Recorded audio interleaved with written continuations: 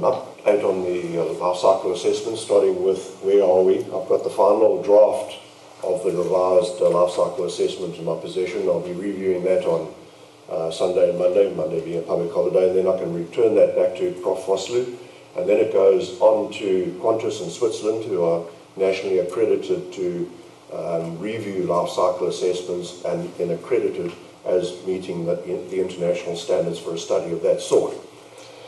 And then during my presentation I'll then come back as to why there's been about an 8 or 9 month delay and what were the lessons that we have learned from that.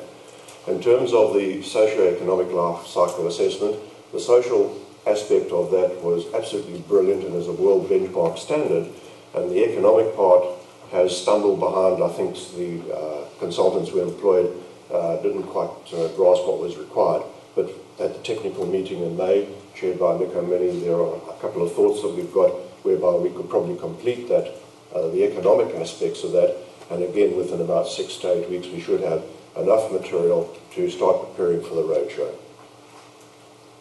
All right, what is a life cycle assessment? It's a tool for the systematic evaluation of the environmental impact associated with all the stages of a product's life from cradle to grade. And from that point of view, it's the overall impact on people, the environment, social structures, and the climate and climate change. And so you see it then goes all the way through from extracting the raw material, the manufacture,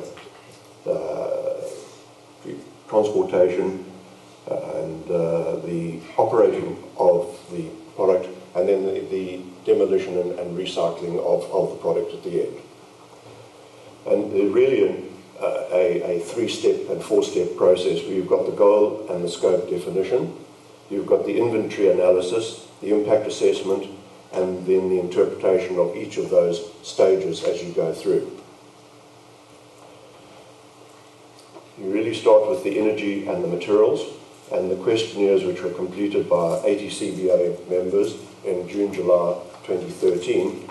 And then you've got the emissions, the calorific value of the fuels, the transport energy, the operational energy, which is derived from the thermal performance modelling, and then international database sources for the impact assessment.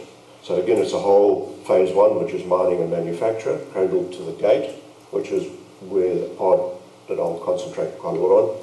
Phase 2 is gate to completed construction. Phase 3 is the operation.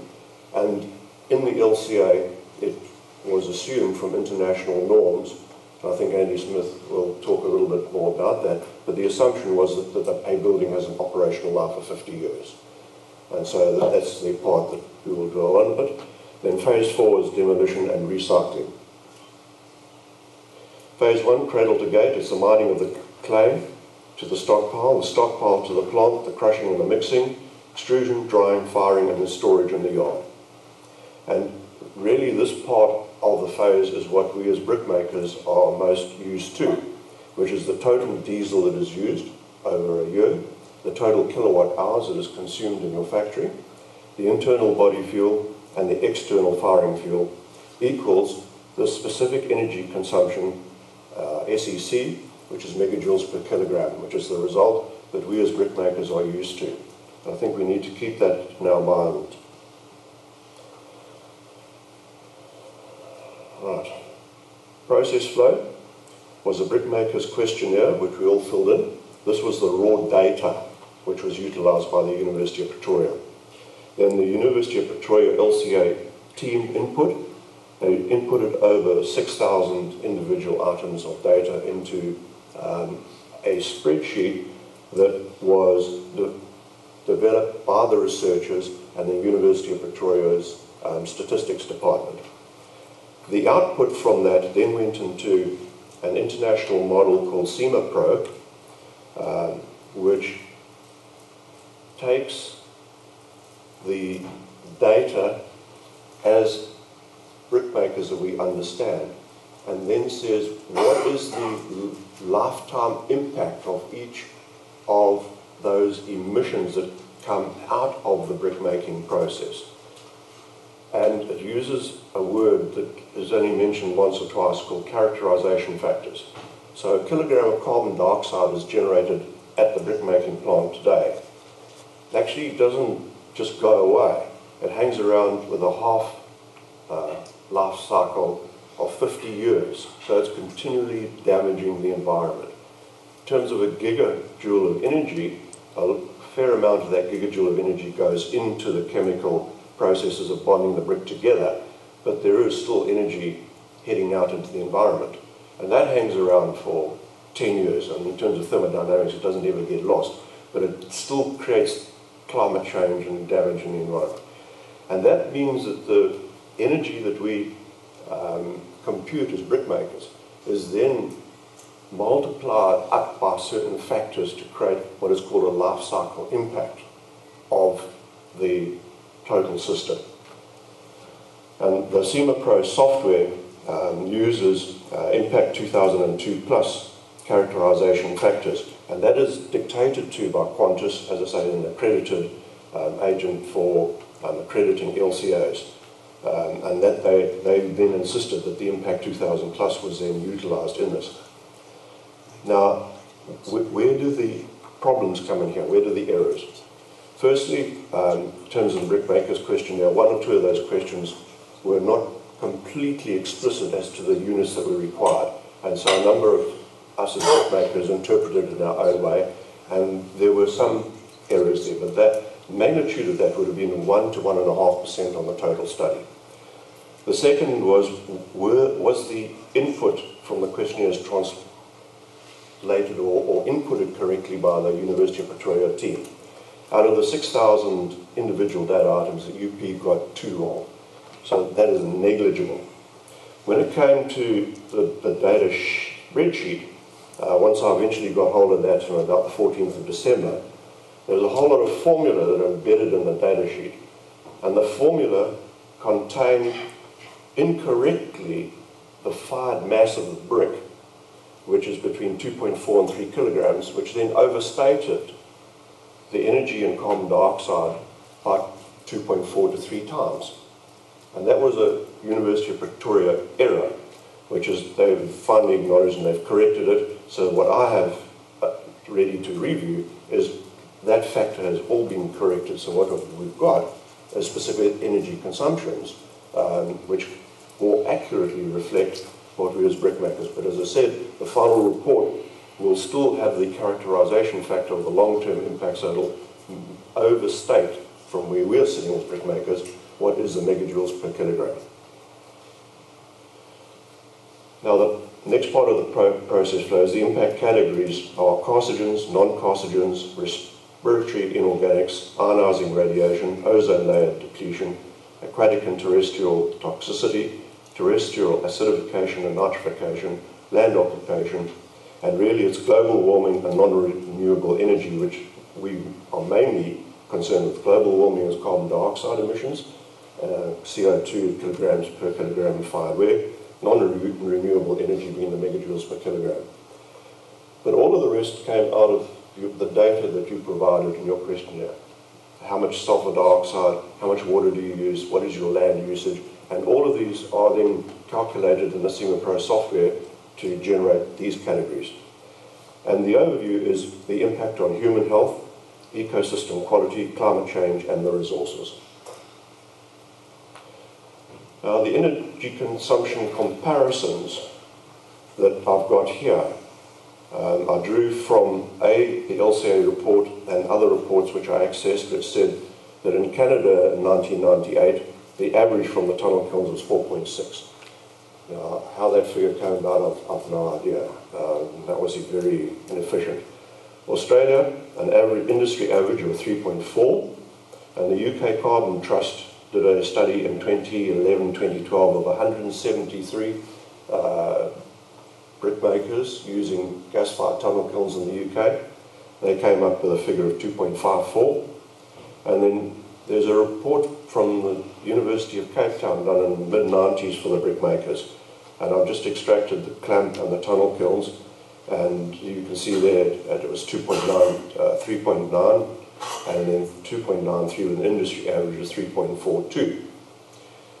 And then through the kind permission of around about 35 of the CBA members late last year, I got access to the individual questionnaires, and I calculated out from a brick maker what was the average of the clamp kilns in that questionnaire, and that was about 3.48, and the tunnel kilns are 2.74. But this is the brickmaker's calculation. It hasn't got the characterization factor. The last figure at the bottom there, the industry average of 3.23, I've taken from the revised LCA report. And so therefore that is slightly higher than the figure that John Falstead has presented, because it has this characterization long-term impact which has come in on it. And so you've got to be careful when you look at these figures that you're comparing apples with apples. And we have asked Prof. Vosloo and Greg Rice, so when the final LCA report is published, they in fact will then prepare what I call a brickmaker's annexure. And it will take the output from the University of Victoria spreadsheet before it goes into all this black box calculation. And that's the spreadsheet that we, or the output that we would use as brickmakers. And then moving forward, I've been able to, I can just have both graphs, no, that's cool, is indicate what happens as you change your production capacity. And it's not surprising that obviously when you produce at high volumes, you're more energy efficient than if you're producing at low volumes. And your tunnel kilns will tend obviously to be more efficient than clamp kilns. Now this graph needs to be taken as work in progress. It can't be used as an absolute tool for us as brickmakers.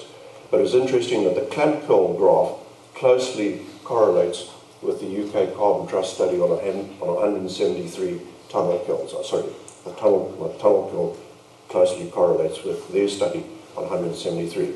And that the most efficient kilns are around about 1.2, 1.4 megajoules per kilogram. And then as you reduce your production rate, you're then getting up to 4 to 4.5 megajoules per kilogram. And the point of inflection is when you're producing roughly below 20 million bricks a year. That's where your kilns become extremely inefficient.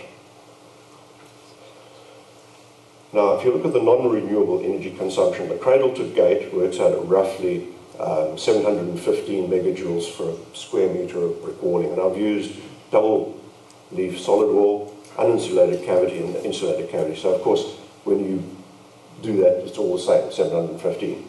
Transporting from gate to site on average is 15 megajoules per square metre.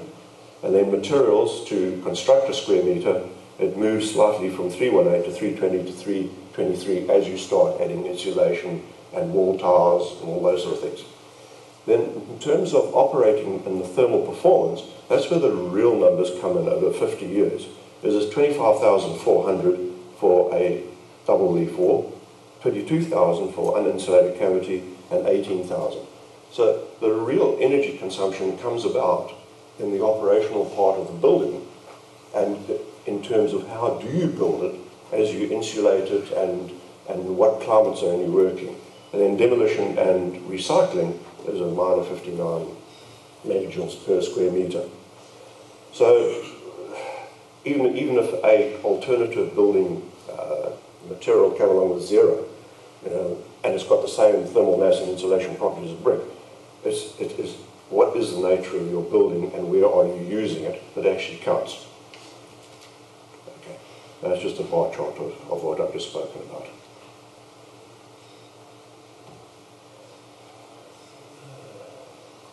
Eurocode 6, just a brief update. Eurocode 6 is a structural design standard for masonry structures, which has been adopted by EU, and as Britain is part of the EU, hopefully it stays that way, in my opinion. And the reason that we are looking at it is it is an up-to-date design code that is supported by current research both in the UK and in Europe. And our existing codes, SANS 10249, adopted in 1993, SANS 10145, concrete masonry was 1978. So we're way out of date in terms of structural design codes. And it is believed by structural engineers this is inhibiting the design of masonry structures, both clay and concrete, particularly in regard to social housing in one respect, which is double-storey, three-storey. And therefore there is a a motivation for us as CBA members to move forward so that our product can be used in more innovative ways to compete against alternative building technologies. And the Eurocode 6 is comprised of three separate codes: rules for reinforced and unreinforced masonry, selection of materials and execution of masonry, and simplified calculation methods for unreinforced masonry. And there's a fourth one which is related to fire resistance. Now, the status at the moment, one of the technical committees has recommended the adoption of Eurocode 6. The SABS has a ballot process which has approved the proposal for a new work item proposal in respect of Eurocode 6, plus the country annexures that go with it. And these are the annexures that, for example, in terms of product specification, and in the European norm code, it has one of the requirements is for freeze-thaw resistance. Now, that's not applicable in South Africa. So one of the things that I'm preparing with a work group is a draft country annexure to EN 771 Part 1 clay masonry to replace SANS 227 specification for burnt clay masonry units. And that won't happen unless Eurocode 6 is adopted, and then we would move forward to a process of replacing SANS 227 with the country annexure. Thank you, Jim. Thank you.